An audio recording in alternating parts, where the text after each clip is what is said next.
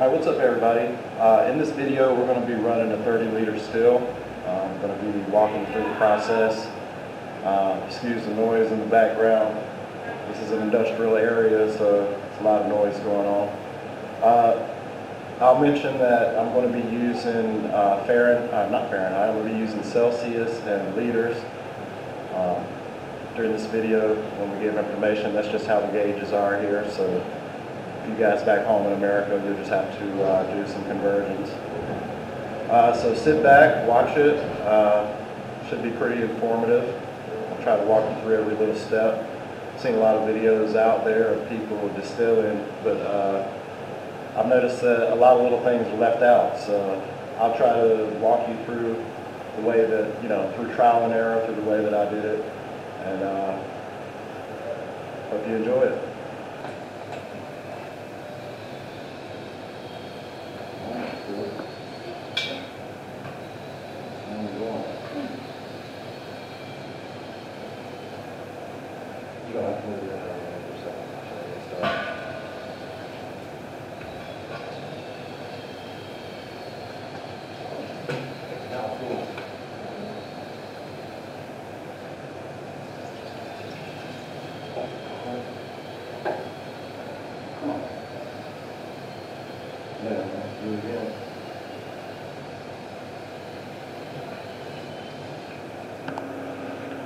So what I'm going to do here is just turn this heat setting all the way up. I'm using an electric burner.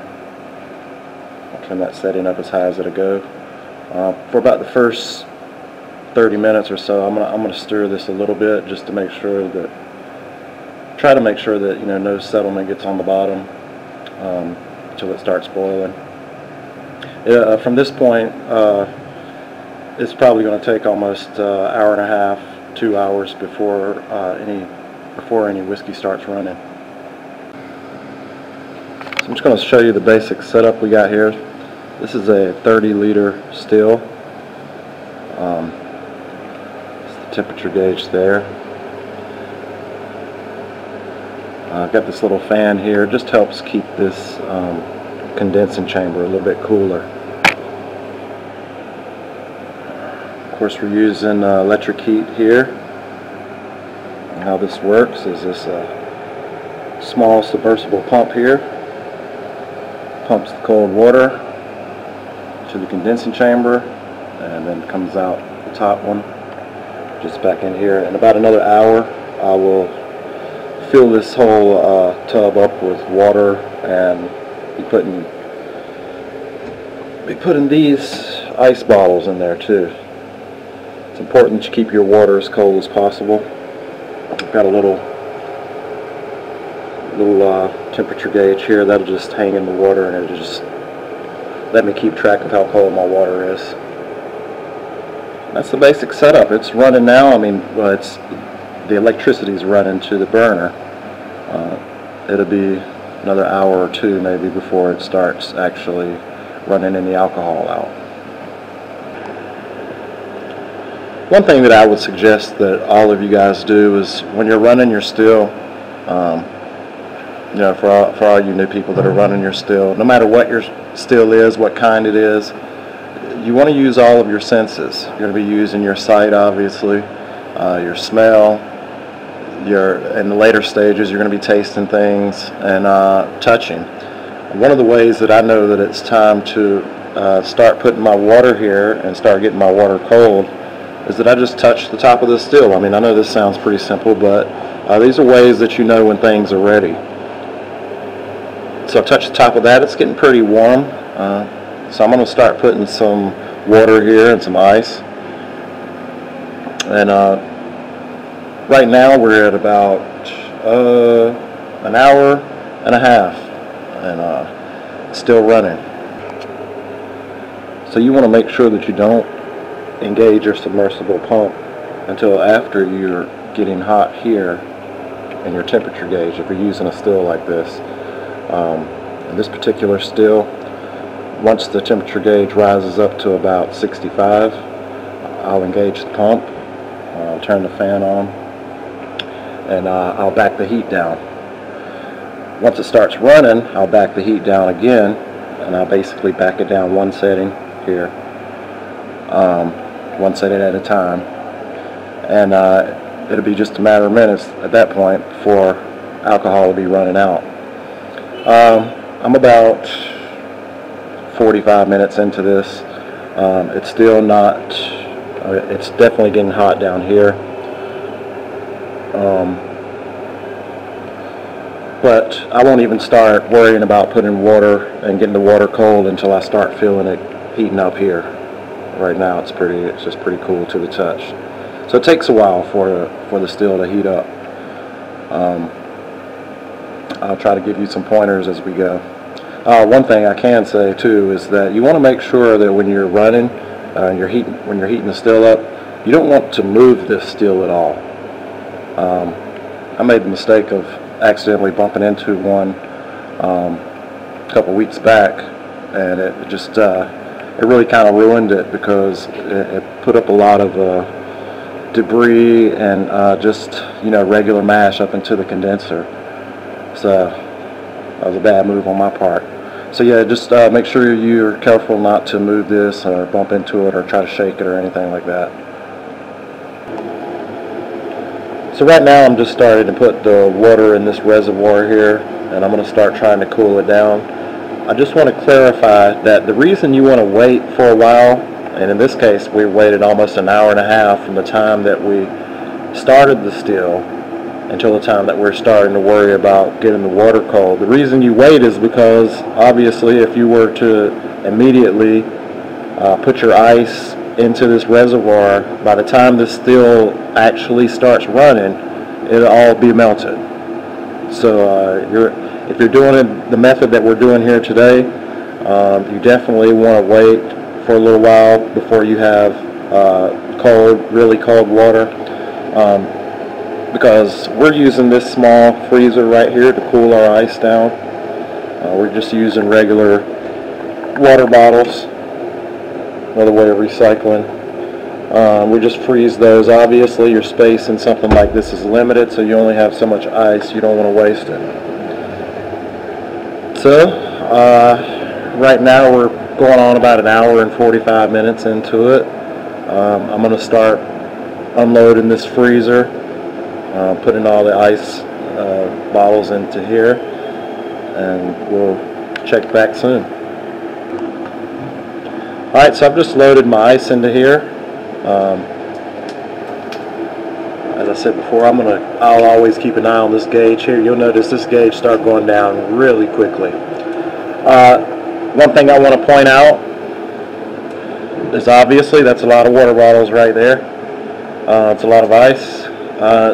If you're running any significant amount of alcohol in a setup like this, you're going to need a significant amount of freezer space. I will tell you that. So if you're going to try this at home, you better have some freezer space, because you really need your water to be very cold doing this method here, running the alcohol this way, and that requires some freezer space.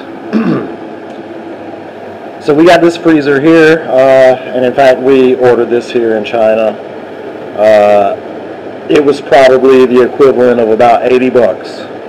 So, and it works really well. But that freezer is for nothing but our water bottles. So keep that in mind, freezer space.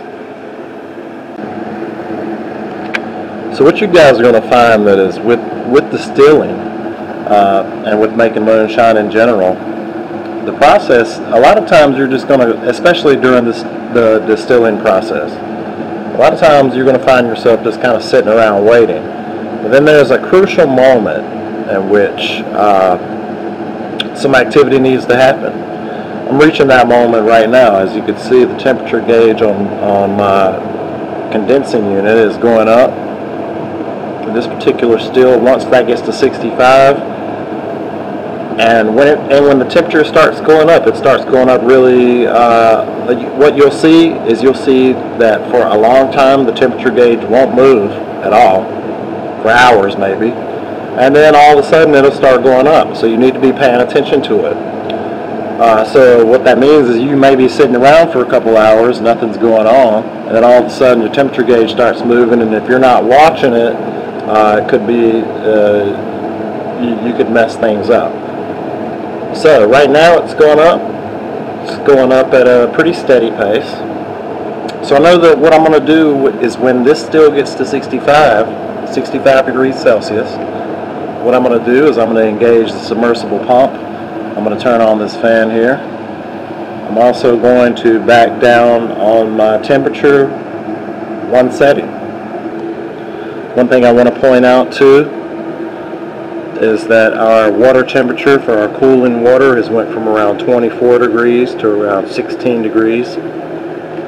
That would probably still keep going down until we start running. Again, there's no need to engage the submersible pump and start pumping cold water into our condensing unit until we are at a point where the alcohol is vaporizing, which is going to be around 65 degrees Celsius. Once we reach that point, I'm just going to engage the submersible pump. I'll back down on the temperature. Alright, so at this point we're getting to around 60, 65-ish. At this time I'm going to engage the submersible pump. It's going to start pumping some really cold water into our condensing chamber. Just to note that our water right now is at around 14.7 degrees Celsius, and you can just feel the coolness coming off of that. That is very cold water, and that's exactly what you want.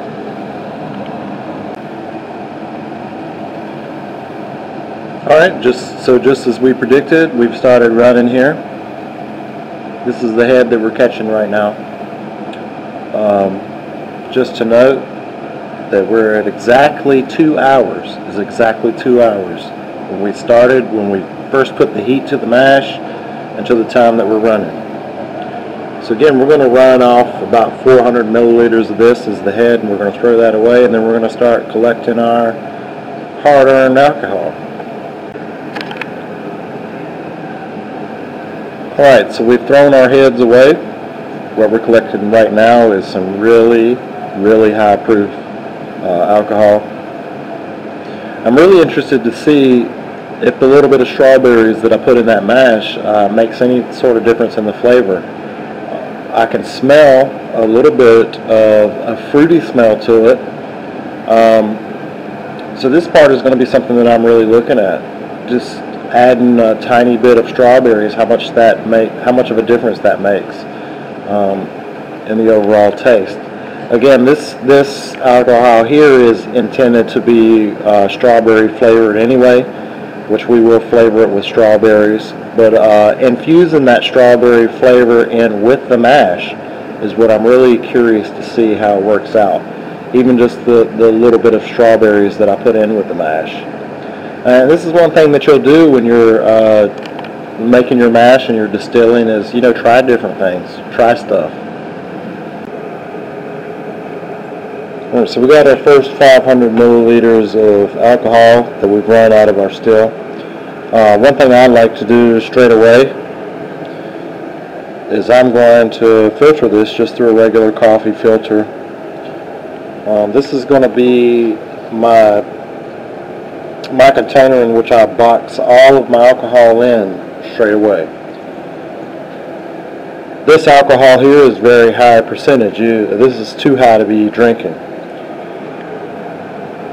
I'm running off my next 500 milliliters. So what I'll do now is I'm going to check this 500 milliliters, see where we are as far as alcohol content. What I'm looking for is to get my container to 55% alcohol. So whereas we may start off here with 60 to 70% alcohol, I'm going to keep running my still out until I'm just pulling off around 55% alcohol. I will keep running my still after that because alcohol is still going to continue to run out. 40% alcohol is still a lot of alcohol content, and that's in fact what most of your Jack Daniels, what most of your whiskey is today, is 40% alcohol by volume. That's what's legal to sell in most places. So to say that I'm definitely going to keep all of the alcohol that continues to run out of this.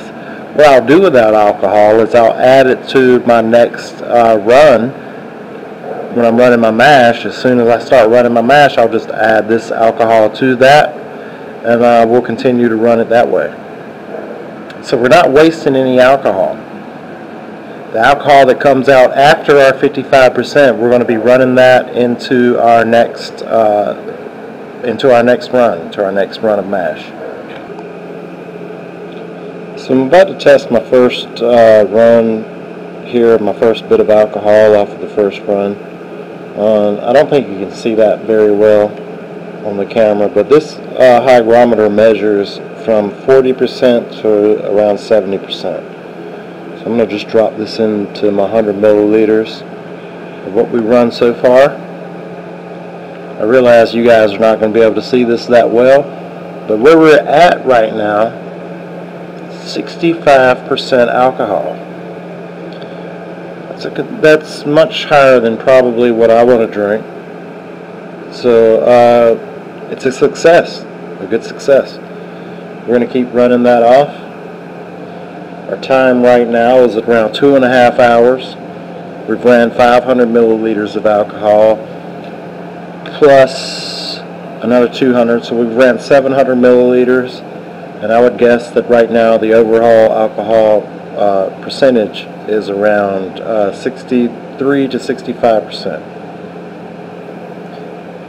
So we have a little time ahead of us, and we're just going to keep running it out 500 milliliters at a time and testing it as we go.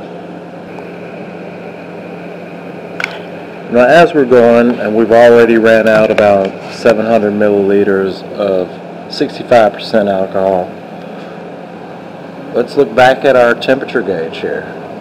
We are still at around 63 degrees Celsius. We're in a very optimum range right now of running alcohol. As you can see, it's not a fast process. Better have some patience. It's going to take some time. But we're going to keep an eye on this, run it out 500 milliliters at a time and test it as we go. And keep an eye on our temperature gauge. As that temperature gauge will start to rise. As it starts to rise, you're going to be running out less alcohol content by volume.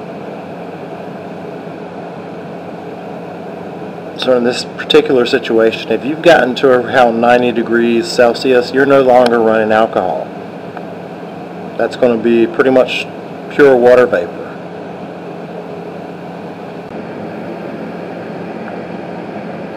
So we're here at exactly 3 hours later, and we're about to run out our next 500 milliliters of alcohol, which is going to make 1,000 milliliters total. As soon as this runs out, I'm going to add it to my box and jug and test the alcohol content. Also note that our cooling water is still at 15 degrees Celsius. Very cool, very cool. Still temperature, we're at around 62 degrees Celsius. Still in a very optimum range of running alcohol. So far this still is running exactly as the way that it's designed to run. We're producing a very high alcohol content right now.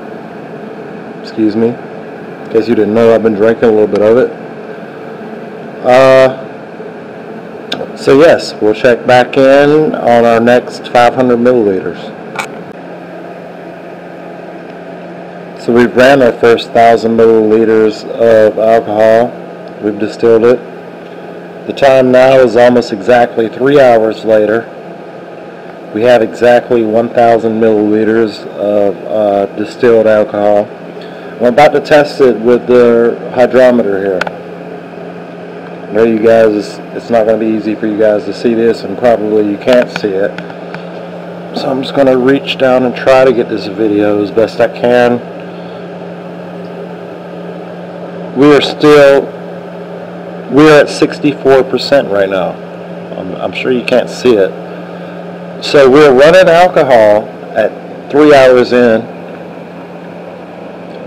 65% you might as well call it. And as you can see, our condensing chamber temperature is still hovering around 63 degrees Celsius, which means that we are really producing some very high alcohol content right now.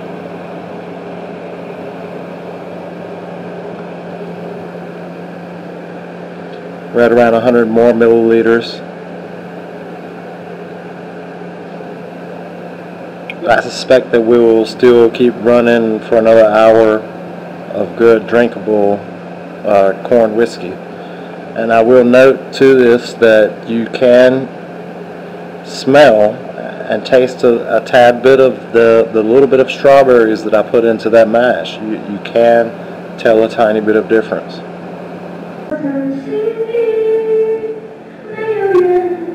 There's times when there's nothing to do. During those times, your wife might want to sing karaoke.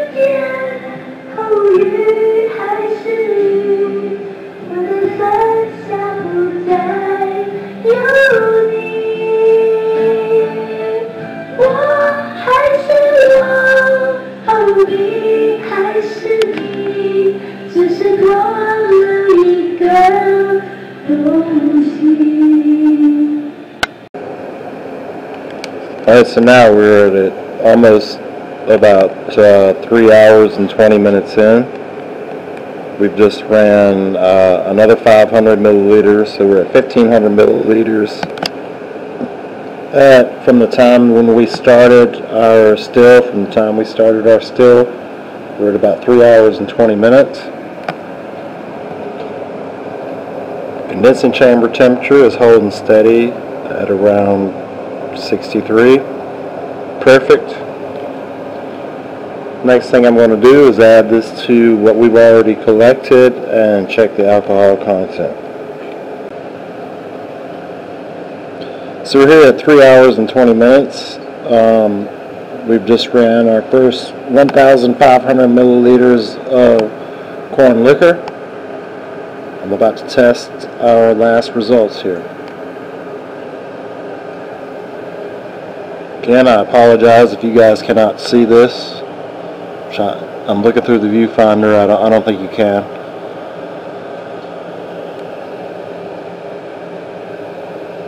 Right now we are at 60%, so we still have another 5% to run off.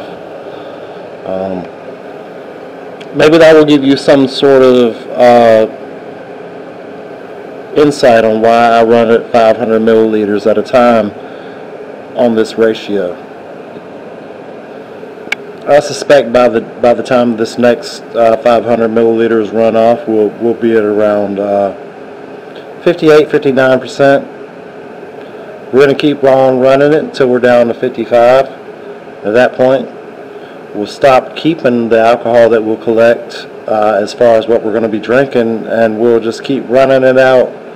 We'll keep running it out from 55% on down until the time when our temperature is getting right, and we'll just add that into our next distillation. I hope all this makes sense. As I'm saying it, I'm realizing that it might not make much sense to those beginners who are just starting to try, and if it doesn't make much sense to you, leave a comment and I will try to answer your questions. But still running, everything's successful at this moment. Very proud of what we're producing. It smells incredible. It smells really good. This is a very good whiskey. And so as I'm here running, I'm just going to do a little thing that the old school guys used to do, just to prove to you guys that this ain't no BS right here. So I'm going to take a little bit out of this first 1,500 milliliters that we've ran. Put a little bit in here. We're going to do the flame test. I might should have prepared a lighter before I did this. Alright, here we go.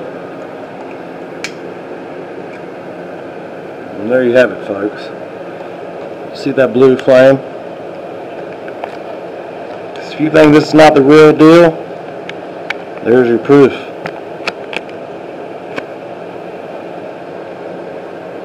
There is your proof.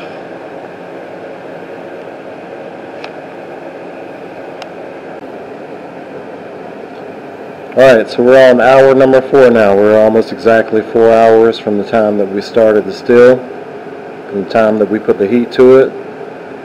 This is our next 500 milliliters, which makes about 2,000 milliliters in all. I'm going to pull this out and test it. We're still at a very optimum range of running alcohol. Still around 63%. 63 degrees rather, and it's going to continue running very good. As long as we keep it in this temperature range, we are going to be doing very well. Alright, so one of the million things that can happen while you're running is in this run right now. What just happened is all of a sudden this electric burner just turned off. I was in the bar of our clubhouse and I walked back in here and I noticed that the temperature was way down. I'm like, what's going on? Well, what happened is somehow this burner is on some kind of thermostat where it turns itself off. So it's turned off.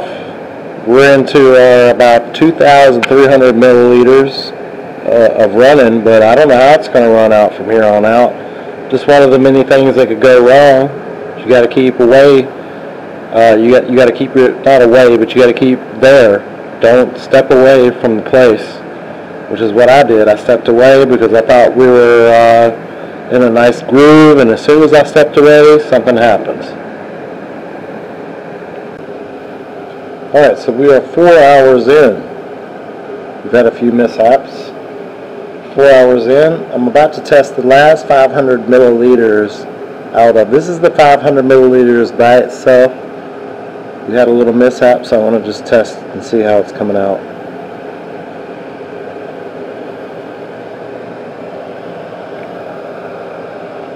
And even that by itself, we are still.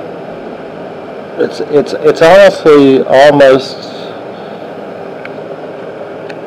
pretty incredible in that we're this last 500 milliliters is at about 57% alcohol. So by the time we mix it with this, that in itself would be around probably 62. So we're still running. 4 hours in, we're still running good, drinkable, clean, good tasting, good smelling alcohol. So everyone, we're at 5 hours now. We just finished running the last of the 55%. What we have in this, I would say that it's probably 1.5 gallons maybe. That's a pretty big container. That's all 55%. It's as close as 55% as you can get. So what we're going to do is, we're still at 5 hours. This is a testament to how long this takes. It's not for people who are not patient. I would think that we're going to probably continue to run out another 1,500 milliliters for sure out of here. And what we're going to do with that is we're going to pour it right back into our mash that we run on the next run. So we'll ferment our mash, and then when our mash is ready, right before we cook it, we're going to pour this into it, which will elevate the alcohol content. So just to follow up, 4 hours into it, we've already distilled out the drinkable alcohol that we want to keep, 55% alcohol. It's going to continue to run for maybe another hour or so. And we're just going to keep running this out. Again, what we're going to do with what comes out of this, and this is still high alcohol. If you were to smell this, it would smell like some, which is more than 40%. But for our purposes, we're not going to keep this. What we're going to do is on our next run of mash, is just add this to the mash once we distill it. Let's say our mash at that point is at 10%. Once we add this 1,000 milliliters to it of fairly high proof alcohol, obviously it's going to run that on up to 15% maybe. And at that point, we're going to be distilling. So it's all about, not throwing away what you distill. You keep what you want to drink at the percentage of what you want to drink it at. But that's not to say that you have to throw everything away after that. There's still a use for it. So we're going to still keep running, and we'll check back in maybe another hour or so. Guys, 6 hours later, it's all cleaned up, ready to go. 6 hours. 6 hours. We started off with maybe around 20 liters of mash. We've ended up with probably 2 liters of straight 55% alcohol. That's it. Hope you enjoyed this video. Hope you learned a little something off of it. We'll continue to post videos up, and hopefully you guys will like these. Like, subscribe, comment. Shout out to War Paint members, War Paint supporters. Love you, bros.